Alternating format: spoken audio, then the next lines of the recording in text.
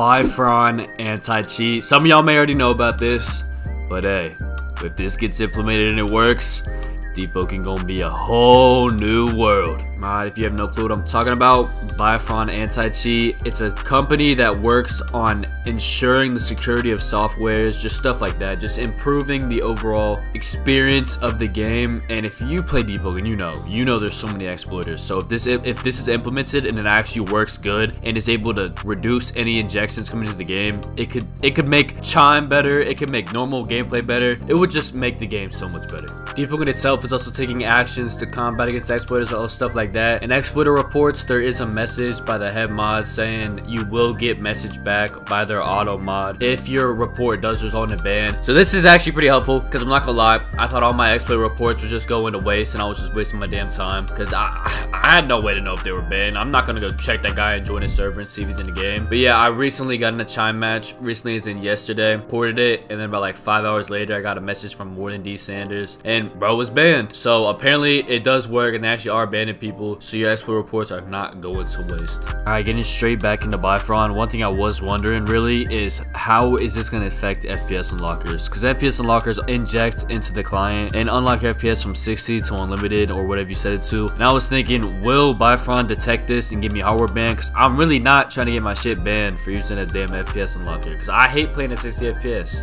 Another thing this could affect is the graphics plugin injector, whatever it is that people use to get better graphics in Roblox. This could be affected by Bifron.